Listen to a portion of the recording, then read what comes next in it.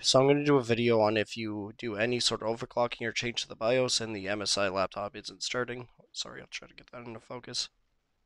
So I'm going to show you. So if it's coming up orange on this little guy and it's not starting, you waited a couple minutes, you're going to hold the button and just keep holding it.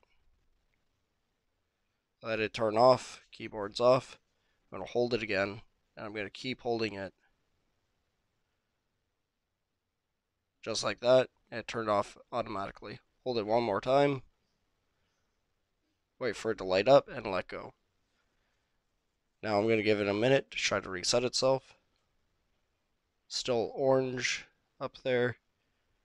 Basically, we want to see white. If it still doesn't work, do it again. Hold the button. 1, 2, 3, 4, 5. Turn it back on.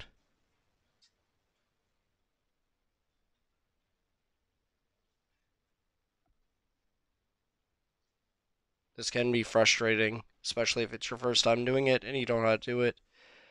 It's pretty silly, but honestly, you just turn it off and on again.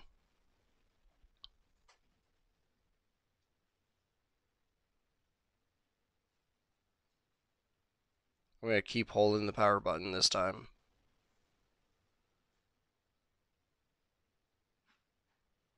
There it is. So yeah, it may be silly, but honestly, just keep turning it on and off, and you know you got it right when this comes on. Or, sorry, I guess if you don't have a external keyboard plugged in, anything that's hooked up to the USB, you should be able to turn on to get power. And then there you go.